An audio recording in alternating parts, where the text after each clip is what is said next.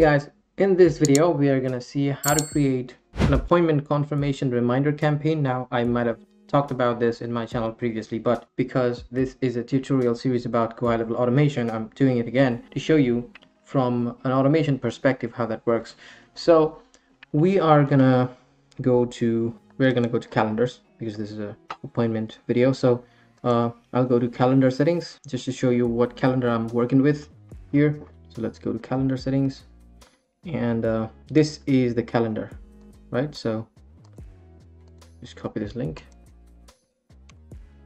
and whoever books an appointment in this using this calendar, he or she should receive a confirmation. You should receive a notification that a new appointment has come through, and receive a bunch of reminders about the appointment, so these are what we are going to accomplish using this video's workflow. So if I go to setting just for a moment, and if I go to notification and additional option, need to go to form and payment, this option needs to be on. So auto confirm new calendar meetings should be on. If it's on, then that's fine. I'm going to go back, automation and automation tutorials, create a workflow. So this time let's select a recipe because I quite like a pre-built template that GoHighLevel has provided. So I'm going to go to recipe appointment confirmation plus reminder. I'm going to select this, and I'm going to work on this one. So I'm going to say number 5. This is the 5th video of the series. So the initial trigger for this will be event type normal, because the initial trigger is appointment status. So select appointment status, event type normal, appointment status is confirmed, and you need to just specify what calendar you want this automation to be working for. So in calendar, book an appointment. That's it. So this is my initial trigger. Now what gets performed through this workflow or automation?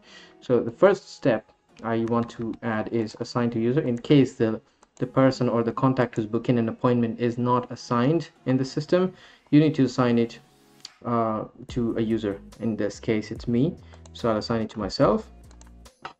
And then the second step is get a notification. So send internal notification. This will be to you. So from HSM CRM, okay, cool, assigned user because you've already assigned it to you. New appointment booked. So that's what you're seeing, or what you're going to be receiving. Hi, new booking by name, email, phone number, date, time. All right, so we're going to fill it up with a few custom values. Sorry, full name,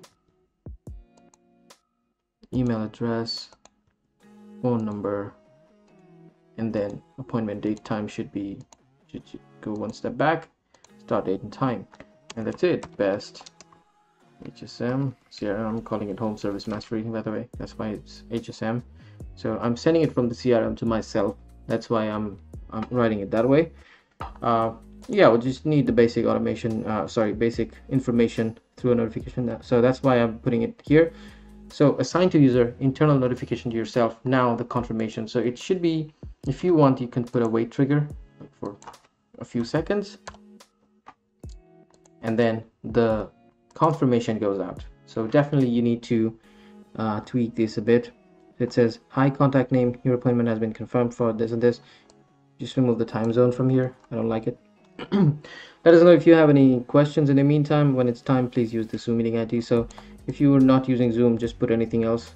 Please use this link maybe, and I'll put a video in this video's description, which is how to connect your Zoom with GoHighLevel, so you can use Zoom to generate dynamic links on every appointment booking, but for now I'll just put appointment dot meeting location. That should be it. So that's the confirmation. Definitely make some changes to it according to your needs. Now 24 hours before the appointment, and the wait trigger is, I'll delete it so I can show you. So delete action, So I'll do another wait here because I deleted the previous one.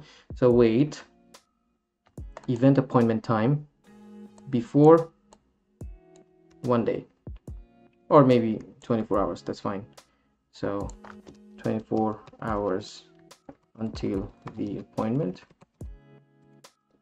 And if the call was booked maybe 12 hours ago, what needs to happen is you just skip the 24-hour, like 1 day before reminder, because if it's just booked 12 hours ago, right? So you don't want to say that like your booking is in a day. They're going to be confused. So you just select skip all outbound communication actions till next wait event or event start day action.